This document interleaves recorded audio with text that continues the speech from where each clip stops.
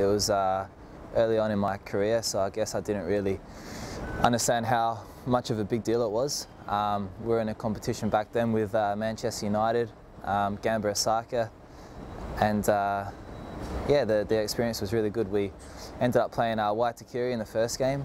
We beat them and moved on to Gamba. And then, yeah, we unfortunately we lost 1-0 to Gamba Osaka, which meant they played Man United, and we went off to play Al Ali from Egypt. I was lucky enough to score in the first game against Waitakere.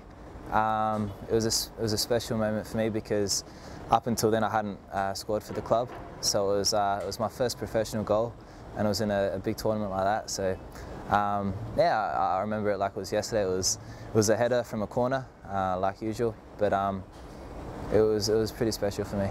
It's a little bit different. I mean, yeah, it was great to be there, you know, with Adelaide. But as you said, we qualified as runners-up. This time we're the champions of Asia. So I think the competition as a whole will look at us differently. You know, we've already been seeded, and we've been placed up against a team from Mexico, Cruz Azul, who we know are going to be very tough. So I think there's going to be a bit more expectation on us, which is a good thing as well, because we've deserved that. You know, we've played well in the Asian Champions League.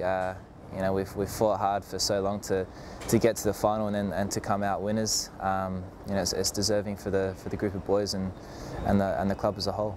It's the first time I've been to Africa.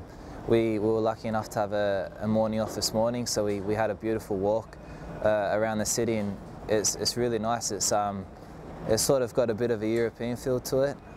You know, you look at some of the buildings, and it's something I haven't experienced before. There's a lot of white. You know, the terrain's different to Australia, different to Asia, different to a lot of places that I've been to. So, you know, we went down this morning and got to see a mosque and a place where they'd buried some of the kings of Morocco. So it was beautiful. It was really nice. Had a great little time. So we've still got another week until the game. You know, the way that we prepare for games doesn't change, and normally it's, you know, the week leading up to the game that we do all the video analysis. So that will come in this week. You know, we've got a full week of training here first, and what do we know about Cruz Azul so far? We know that they're going to be a very tough opposition, obviously, because to get here you have to you know, win your confederation. So we know they're going to be tough, but specifically, you know, we're going to find out in the next week.